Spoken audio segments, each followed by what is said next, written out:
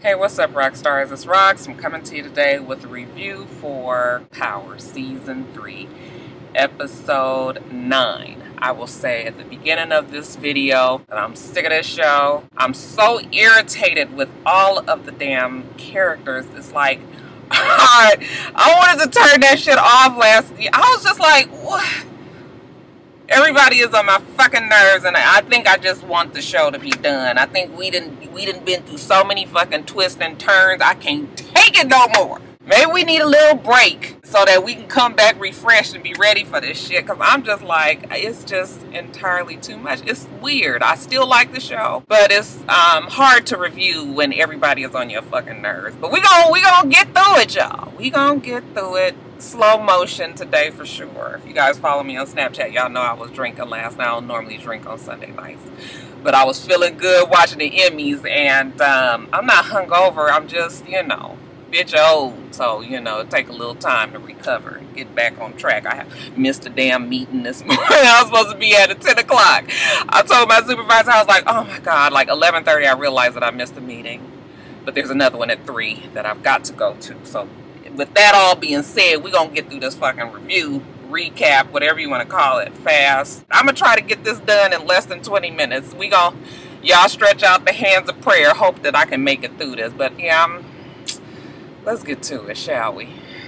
Alright, you guys, the show opens with Ghost and Tommy. Every time you think that the two are not going to tell each other what's up, they go on and tell each other. Tommy goes on and tells Ghost that he was at Milan's warehouse because Ghost was looking at him like, damn, nigga, you just not going to tell me nothing. He feels like he can't trust him. But Tommy tells him he was there. Ghost was like, really? Oh, what was it like in there? He's like, just a regular warehouse. We get a little flash of when he was there. Milan tells the group of guys that, Tommy is one of them now. Now, they ain't really too accepting of that. And I don't believe it either, but for whatever reason, Tommy believes that Milan has accepted him into the fold, even though he's threatened to kill him a few times. I'm just like, Tommy, oh, he's annoying number one. Anyway, Tommy asks him about Angela. Is she still keeping her mouth shut? Yeah, Ghost says she is. Angela, on the other hand, is at her office, and she's got that phone that Ghost gave her, okay? She sends a text message to it, and of course we know that it goes to Big Boss Mike. Mike looks at the text and tries to call the phone, okay? When he calls, Angie answers the phone, and she doesn't say anything, and he doesn't say anything. I was cracking up. While they're both on the phone, there is a helicopter that is passing by, and I'm assuming both of them can hear it on the phone. At least it seems like Big Boss Mike realizes that whoever might be calling him, or whoever's answering on the other line, is in the same building. As far as Crazy Obsessed ex, Greg Knox, he goes out to Tommy's with his homeboy. What's the guy's name, you guys? I don't remember his name, okay? But they go out to Tommy's mother's house, and this is the second annoyance, okay? But of course, this is the mom's, the mom's personality is kind of dingy and dense, and so I was annoyed that while they're at the house and the guy is questioning the mother, where was Tommy, this night? She's like, oh yeah, he was here, I have a receipt, we used his credit card to charge a pizza. But while he's asking her all these questions, Crazy Obsessed is going through the house. Like, bitch, if you're going to be at my house, I'm keeping a keen eye on both of you motherfuckers. Like, why is he able to just wander through there? What the fuck is wrong with the mom? But I have to admit that the mom has always been that kind of way, okay? So, I mean, it is, it makes sense that she's like that, but it's still, that was annoyance number 2. Now, next we got Keisha. She missing, okay? The girl calls Tasha and was just like, she didn't show up to open up. I ain't going in there. I can't cover. Where is she? Tasha says she gonna find her. Now Tasha's a little alarmed. Like, I ain't talked to the bitch in a while either, ever since I gave her them 500 racks. So, Tasha's a little concerned. She texts her, Keisha, girl, where are you? Just checking on you. Then we get the next annoyance. What am I up to? Annoyance number what? Annoyance number 3? Let me keep track of this shit. Okay.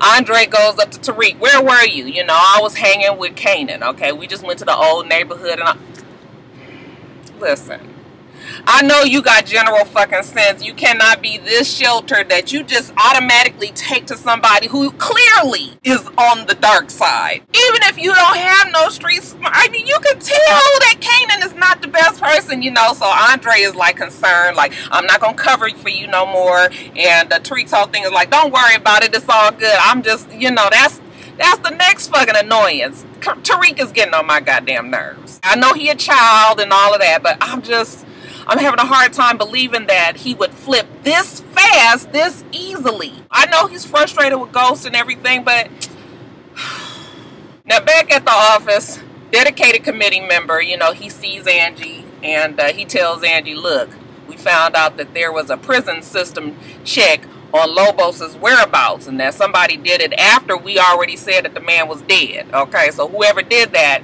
was trying to get the 411 on Lobos and had to know that he was still alive. Okay, so now Angie is just like, shit, more trouble for her. Now jumping back over to Tommy, okay, he's meeting with Ruiz and Ruiz is giving him the money so that he can get these damn drugs out. Tommy realizes that Ruiz hasn't given him all of the fucking money. Okay, and Ruiz was like I told you guys before, I am not paying full price on merchandise when I don't have it. I'm sorry. Do whatever you got to do. Because Tommy was just like, you want me to go back and tell him this? He said, do what you got to do. So at this moment, I was just like, ooh, Ruiz is kind of putting his foot down. We already know that Milan is crazy, but of course there's a plan in action. So Ruiz texts Ghost and he says, you know what, it's all done. Okay, when are you gonna do what you need to do? So yeah, these two have a plan, right? While he's reading this text message from Ruiz, Angie walks up and she's pissed. Okay, who did you tell about Lobos? Okay, whoever did the damn prison search is the one who was going to tie it back to me, because whoever you had do the search, they're gonna connect that person to Tommy, and then Tommy gonna connect to you, and then you gonna connect to me, and then I'm gonna be in fucking trouble. Ghost is like, don't worry about it, that's not gonna happen because they can't just speak, you know, legally. And that's when she realizes that it was Proctor, Ghost's lawyer. Angie is so fucking annoyed with Ghost because she was just like, they don't need proof, they need damn a story. I'm a lawyer, I know how this shit works. You can build a story to put somebody, you know, incriminate them, and it's even easier when you really are the guilty ones.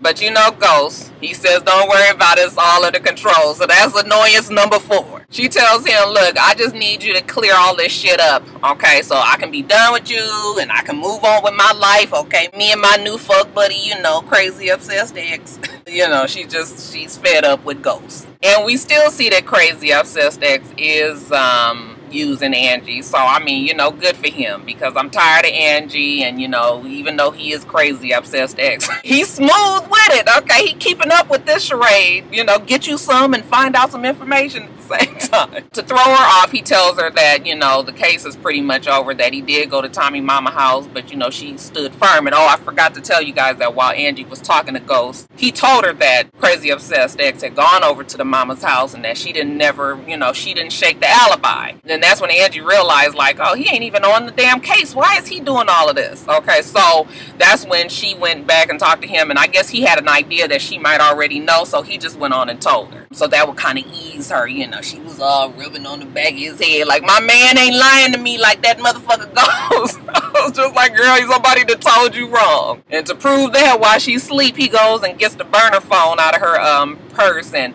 copies the SIM card number on there, and we already know that he about to do a search on this phone. He don't know that Angie's trying to get the damn information on that same SIM card as well. You know, she's got somebody looking into the SIM card, and they find out that it was the burner was bought by a credit card, and it was a prepaid card, so no name tied to it, but she's still trying to find out the location. Same pretty much for Greg. Now back to Tommy. Okay, I cannot really figure out the angles of nobody, because nobody trusts anybody right now. So it's just like, you can't really tell. Like, I can't tell if Angie is really falling for Greg or if she's just trying to, you know, I don't know what's going on there. And then as far as Tommy, I'm just like, how can you be so stupid to think that, you know, Milan just is going to accept you that easily?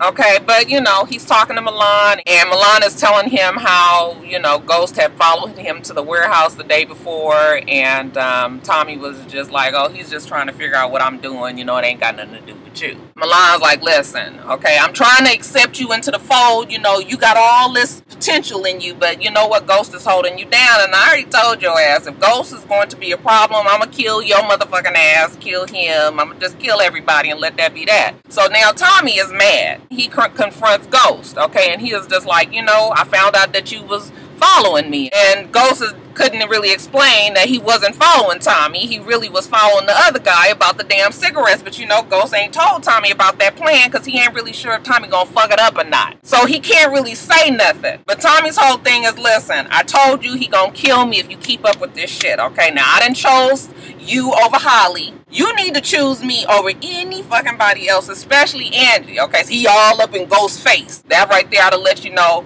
their positions, as Ghost was always here and Tommy was there. At least as far as Tommy is concerned, they here and he might even be up here at this point. Ghost was just backs off and was just like, okay, I'm sorry, you know, I'm a straighten up and fly right. And then they agreed that Ruiz is not going to act right until, you know, maybe his mind is eased and he has a meeting with Milan. Okay, so he tells Tommy, you know what, you set that up, I'm gonna let you head that whole thing, all right? And Tommy says okay. So Ghost texts Ruiz back and says, okay, it's all set up, you just go on and make that call. We still don't really know what that means. The next annoyance is the fucking boogeyman that is Kanan. Okay, he just been kind of lurking around. I guess they're not gonna make this season too much with Kanan and Milan, so they just gotta have him in the background. I think he probably is going to be a bigger story next season, obviously, because we at the end now. But you know, Andre meets with Kanan and you know, he's telling them about the pills and Kanan's like, I don't give a fuck about that. Andre was like, so what's this whole thing with you and Tariq? And Kanan was like, don't worry about it. I mean, I ain't gonna do nothing to the little nigga. If I was gonna kill him, I'd have done it by now. Andre is all kind of like, you know, he know this shit ain't cool. And Kanan was like, oh, you want to go tell Ghost? Well, let me let you know this.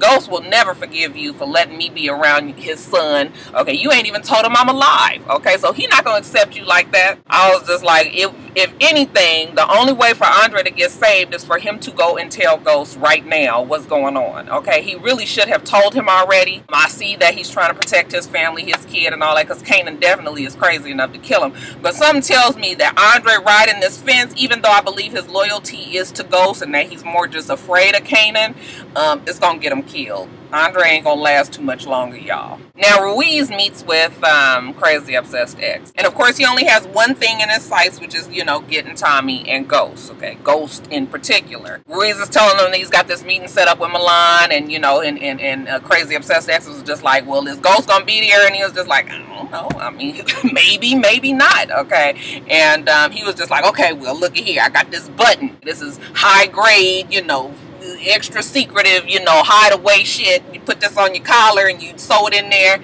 all right, and I'll be able to record and listen to what's going on where you are, and nobody's gonna be able to see it. Even if they do a, you know, trace, you know, they won't be able to find it, all right? So hide that on your person and, you know, you'll be fine, okay? If they don't say Ghost's name, you need to imply him some kind of way, add him to the conversation if he's not there. Ruiz was like, I'll see what I can do. Now let's change gears. It's career day at the kids' school, and Ghost, I'm just like, this is the next annoyance. Am I up to annoyance number 4 and number 5? How the fuck you is this big of a drug lord that's mixed up in all this fucking trouble, and you gonna be this damn club owner that goes and talks at the kids? Like, you should be trying to have the lowest fucking profile. But see, that lets you know how arrogant Ghost is. All this you got going on, why are you trying to have this whole anyway, y'all? They had the damn career day, and his kids are two totally polar opposites of how they feel about their dad. You can still see Ghost's reflection in his daughter's eye. She loves her dad. You know, he says that he's the club owner, and, you know, he's telling them all about that. Kids don't care about what happened. You know, they want to know if there's celebrities there, you know, Beyonce, Fetty Wap. You know, Ghost being smooth the way he is. He's like, yeah, but the whole idea is to make everybody feel like a celebrity, you know, make them feel important. Okay, Tariq is sitting back there like, he got whatever nigga just written all over his face. And then Ghost, you know, he kind of realizes in that moment that while he's been this club owner and chasing his dreams, that his family has been sacrificed, you know, and that he is sorry for that. And, you know, he's kind of just reflecting and feeling bad, you know, how everything has gotten fucked up since he's tried to do this, and he's just thankful that they've been supportive of him. Okay, so, you know, Tasha back there, you know, she getting some kind of in her feelings about what he says, and he getting in his feelings too, child. Right when Ghost is leaving the damn career day, that's when Ruiz calls him and was like, you right, Crazy Obsessed X is definitely off the rails. He's running his own investigation, and Ghost was like, okay, perfect. You going to that meeting with Milan, okay, don't mention my name. You cannot get my name or Tommy's name anywhere involved in this whole thing. Okay, so Ruiz says that's fine. Now Andre, his nerves real bad. Okay, he don't really know what to do with this whole Kanan situation. He finds Tommy and he tells Tommy, like, look, there's some shit going on with Tariq, you know, maybe you should check up on him. And, you know, Tommy's just like, I don't need you to tell me nothing about my damn family. You're not part of this family. And Andre is like, listen, I'm not trying to step on anybody's toes. I'm just trying to help you. I'm just trying to help Ghost. I'm the reason why you still living. I told Ghost that they was about to kill your ass. That should let you know that I'm not really trying to bump you off. Tommy's still in this whole, you know, thanks but no thanks. He still don't really see it for Andre. Back to Crazy Obsessed X. He and his boy, you know, the one that's doing the stuff for him on the slide, they talking, and he gets a text message from the person that he's doing, you know, the search on that SIM card. He gets a text message that says that they got the burner phone call log. So now, you know, Crazy Obsessed X, he getting all excited. I was just like, oh, look, he almost out of breath. He can't even talk. The guy that's doing the little background research for him is starting to get annoyed with this whole thing. And, you know, he been ready to just kind of say, I'm done. But, you know, Crazy Obsessed was just like, no, we like right on the brink. He asked the guy, what's the number of the burner phone? Okay, so he gives him the number, and it comes to find out that it's on the call log. Then when they try to find out where the phone was purchased, I got confused on this part because they were trying to figure out an address. And I guess they were trying to figure out the address of where the phone was registered to, like where the person lived. Like, I was confused on that part. But it kind of started to make sense at the end, but I'm not making the connection, so maybe you guys can correct me on that part. But anyway, they get the address and this number, and they tie all that shit together while they talking. And like I tell you, that nigga, that Crazy Obsessed X, is he is almost orgasmic. I was like, this poor thing gonna kill itself trying to get this shit solved. Did I tell you guys that Cantos had showed up at Ghost Club, and he's all, you know, smirking like, I'd like the guest list, the VIP guest list for this grand opening thing we having with Karen what's her name? Karen Bassett. Ghost was like, why would I give you that? And he was like, because I got a whole bunch of information on you and I could tell, but I didn't. Okay, but I can. Okay, you need to remember that part. He didn't say that, but that was definitely implied.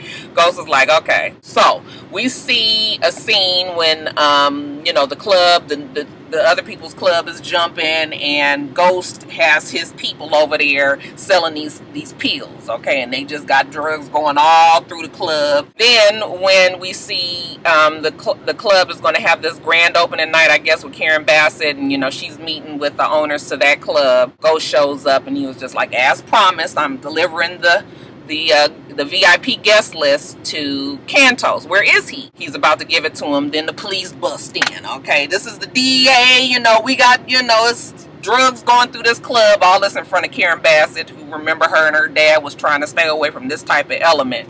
Okay, they're like, ain't no drugs in here. They was like, yeah, we heard it was, you know. So they look around, and this shit stashed away, and, you know, all bags and all of that. So they was just like, you under arrest. I was just like, that was real simple too. Like, I was annoyed that shit happened that fast, and nobody was seeing the link that, you know, Ghost was there, and all of a sudden, I mean, maybe the club owners did, because they did say, you know, that this ain't over. But I was just like, this is just, I mean, as intricate as the plots always are on this show, that's how you guys gonna get the bus going. But I guess they was like, shit, we got so much other shit going, we just gonna hurry up and let them get busted.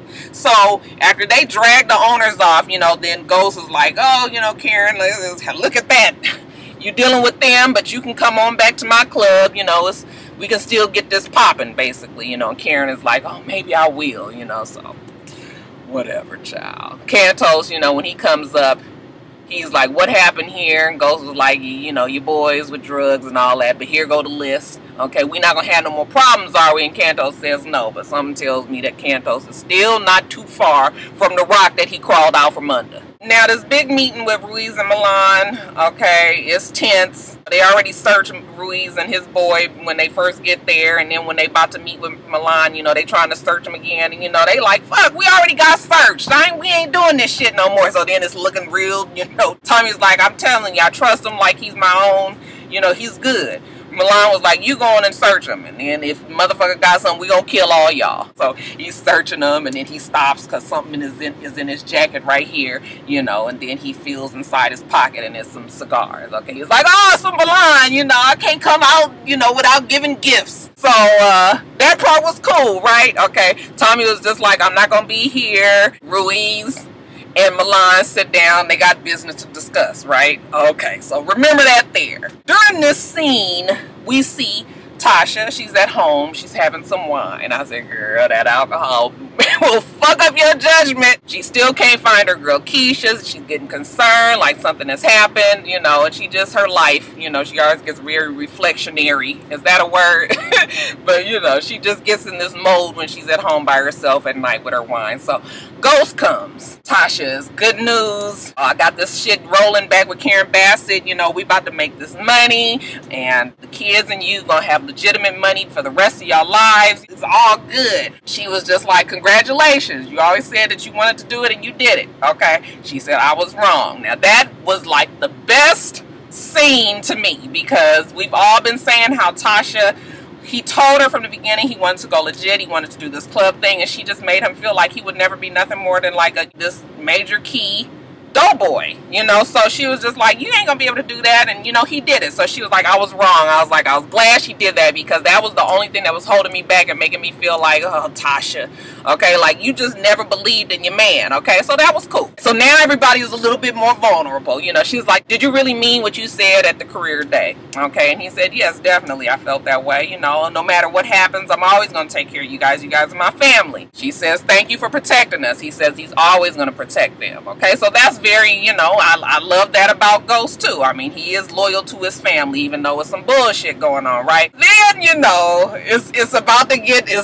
fucked up, because, you know, they getting close, and she's like, okay, I better go, you better go. You know, she gets up, and then he like jumps up and is like, wait a minute, and then he kisses her, and I was like, girl, that's it, you fixing to give up the draws, cuz child, and they got in that bed. And I guess, you know, for all that it's worth, it's good to see the couple back together. I mean, they are married. But that sex scene, I mean, for as much, I mean, it was very passionate, but then it was also, you know, crazy. And I was just like, what the fuck is going on with everybody's face? Like, I mean, are you supposed to have like surprise, like kind of like, yo, it was just sort of like, I was like, this ain't sexy at all. As a matter of fact, as the girl fixed to have a stroke, she was making these faces, and he was, I was just like, no, this is not how I pictured the sex scene between Tasha and Ghost. You know, we knew it was coming eventually, but this was so not it. They have this sex. Once it's done, you know, post-coital, laying in the bed, whatnots, you know, reality starts to hit. He gets a text message, and Tasha's like, who is that? You know, thinking that it was Angie. And he was just like, no, you know, I got some shit going on right now, but we about to be good. You know, I got a plan. Okay, and she was just like, you got a plan? And he was like, yep, got a plan to get that Milan, you know. And she was just like, oh, don't worry about it, Tasha, I got it. Okay, she was like, you know, maybe you should leave. He was just like, well, we just did it. And she was like, yeah, but you know, the kids, like, did they come in here and see us in the bed together? They're gonna be confused. And I mean, we not together, are we? I was kind of mad that she said, are we? Because it was like, you kind of leaving it in his hands again. It's just like, oh, Tasha. I mean, I can understand you guys. I mean, even as frustrated as we get, you be so in love. Like, you just want shit to get back on track. But, you know, you ain't really thinking about all the shit that's happened, all the water under the bridge. So, I mean, I guess that part is realistic. But that was the next annoyance. Because I was just like, oh, I know Tasha, she just wants her man back, okay? She just wants her family, her man, her whole status. She wants all of that back. But when he tells her that she's got a plan, and he's got this plan, you know, now that has thrown her off, because she just wants them to lay low on Milan. I'm at 35 fucking minutes, child. I'm gonna have to edit this shit down. So once he finally leaves, she calls Tommy, and she was just like, you know, Ghost was just here, and he told me he got this plan, you know, with Ruiz, you know, and she already don't feel like she can trust Ruiz, and so she tells Tommy, you need to stop it, you know, or else Ghost is gonna get us all fucking killed. Okay, so again, Tommy is pissed, okay, because Ghost ain't told him all of this. So he tells her that, don't worry about it, I'ma handle it. So then, this is the for real major irritation, right? So the meeting, when the meeting is over, you know, Ruiz and Milan come out, you know, they all laughing, had a good time, you know, you could tell that they didn't rub shoulders, and you know, everybody is feeling good. You know, Tommy was just like, I sent your boy home, I'm gonna take you on home. Tommy got this look on his face, he disgusted, and Ruiz is just happy. You could tell he got the information that he needed, that Ghost and Tommy's name was never said in this fucking meeting. You know, he keeps on tapping at his button right here, so you know that the shit was recording. Y'all, this is, I'm telling you, this is the major irritation. So they get in the car, you know, and Tommy is pissed, okay? He's seething, you can tell. He's talking about Ruiz, asking Ruiz, you know, has he ever had, you know, a traitor, and you know how you trust somebody and they turn their back on you and they do this and they do that, you know. And Ruiz was just like, I know what you mean, but you know, it's been a long day, you know, maybe we could just chill out. You know, Tommy even says his name in Ghost. We know that button is still recording everything. You know, Ruiz was just like, okay, ixnay on the octave. I'm trying to, like, you know, but Tommy doesn't really know what's going on, but he's just pissed. You already know that he's about to kill Ruiz. Okay, he acts like his car overheats. He pulls over to the side of some dark street, and he tinkers under the hood, and he tells Ruiz to bring him his flashlight. You know, Ruiz opens up his glove compartment, and the flashlight is in there as well as Tommy's gun. So that kind of relaxes Ruiz, because he's like, okay, his gun is in there. He's not about to kill me. So he goes and takes the flashlight to Tommy, and then Tommy shakes him. I mean, just kills him, stabs him, stabs him, stabs him, you guys. And I was just like, oh my God, why are you doing that? What the fuck is, even if you thought that Ruiz and Ghost had a damn plan, wouldn't you be more upset with Ghost when Ghost knows that you've already told Ghost that the motherfucker was gonna kill you? Why would you kill Ruiz and not think it through? Like, Tommy, he is so fucking stupid. Oh my God. I was so just blown. I was just like, oh, I'm so annoyed. Andre comes from the dark somewhere, because Andre's got to take him away from the scene. So they hide the body, I guess, and they leave or something. Did he leave his car there, or did he drive away? That would be stupid if he left his car there. So I don't remember exactly what happened there, but because I was just so pissed, you guys. And then the next annoyance was, we go back to see Tariq. Him and damn Kanan is, you know, walking the streets again. They go into the store, and Kanan is telling him basically to steal these fucking $250 Jordans, just so you would, you know, people would know that you were bossing. Like, why is your child this manipulatable? Okay, is that the word, manipulatable? It's just like, my son, you are not going to be able to tell my son this and he just be like, okay. And my son is 17, but even when he was 15 fucking years old, you cannot make my son steal some fucking shoes from the store. So I'm just like, I'm just sitting there like, what the fuck? I mean, I guess it's kids like that, but if you shelter your child this much, you definitely did them a disservice, okay? Them motherfuckers is gonna be stupid when they grow up. So that's the next annoyance. We up to annoyance like 7 or something, right? Now jump back to Crazy Obsessed X. He's got that address that he got from his boy. He's at that address, which is Hugo's. Oh, I told you, I forgot an important part. Dedicated committee member goes to Big Boss Mike and tells him, like, look, we got an autopsy report on old boy. And at this time, Big Boss Mike didn't even know that the man was dead. Now he know he done got these calls and text messages and whatnots, and you know, now he really stressed out because he's like, somebody else got that fucking phone. Dedicated committee member tells him that they gonna do a search and find out where, you know, the person lived that had this phone. Big Boss Mike is just like, no, don't worry about it. I'll do the search. You going home. You've been working hard. Okay, the extra dedicated committee member.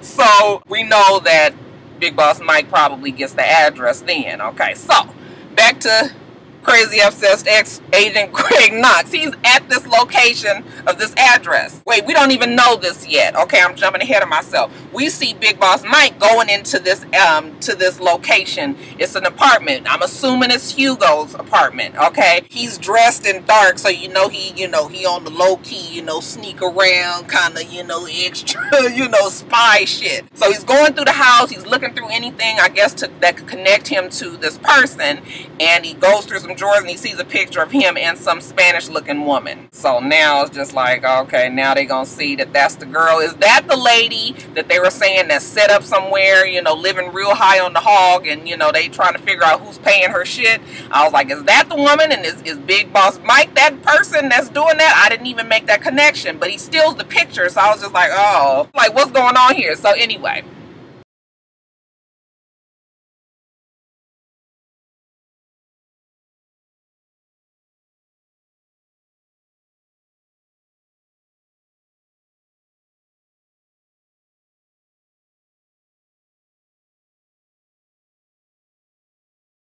while he's sneaking out, that's when we see Crazy Obsessed X out there in his car, and he sees Big Boss Mike coming out, okay, and he's looking like, what the fuck, okay, like, and then, so then I was just like, uh-oh, is Crazy Obsessed X really gonna fall for Angie? Because now he's going to think that he's been putting his focus and his sights on the wrong person and thinking that Angie is the one that's doing everything when really it's Big Boss Mike. What he don't know is it's both of them. And then lastly, you guys, we see Tommy. He goes back to the club, you know, to meet with Ghost. Ghost like, what you doing here? Tommy's like, I told your motherfucking ass to stop it. That Milan was gonna kill me. You just gonna keep on doing shit, huh? Well, I got one for you. I killed Ruiz. You know, Ghost is looking like, why did you do that? Why don't you see that Milan is a fucking psychopath and he will kill you and me? He don't care about us. Tommy's stupid ass is one-dimensional, dense, only sees what's in front of him, just like for all the street smarts that he has. What the fuck is wrong with it? And I guess I can understand Tommy is so pissed at Ghost that he's not thinking clearly, but when the fuck does Tommy think clearly?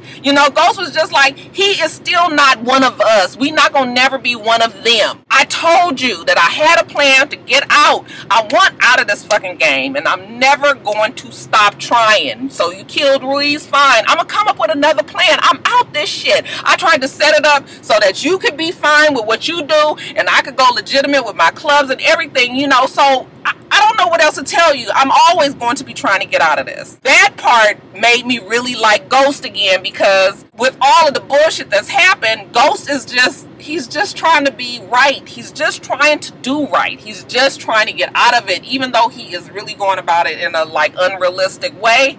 Like, it just makes you have to appreciate and admire somebody that's trying to do right, and the shit is just, it's fucked up. It's just fucked up. But I was just like, okay, so it's like weird because the show was making me feel differently about a whole bunch of people. He just wants Tommy to give him some time to come up with another plan, and Tommy was like, you know what, no, we tried your way, that shit don't work no more. Okay, I'm gonna come up with the plan. I was just like, that is gonna be the most fucked up ass plan, you know. And Ghost, because he sees that Tommy is just really at that limit, you know, Ghost again, he backs off and was like, fine, Tommy, you whatever you do, okay? And then that's when we see Tommy go back to Milan and say, you know what, I am one of you, and to prove that to you, you know, we got to kill Ghost, okay? And so that's how it ends. And I'm not really sure, again, if that's how Tommy really feels or if this is part of his plan now, you know. So I was just like, y'all, this show, that shit had me so, I was just like, oh, I am so fucking annoyed. Like, I'm just, this is, so yeah, y'all, just glad next week is the damn season finale. Alright, you guys, let me get off of here. I done used up my entire lunch. I gotta give me something to eat and take it on back to work. Make sure you guys rate, comment, and subscribe to the channel. I'm itsrox. The channel is for itsrox, and everything else I do will be in the bottom bar. Alright, so I hope that you have a wonderful, wonderful rest of your day. I plan on doing the same. Till next time, rock stars. Bye.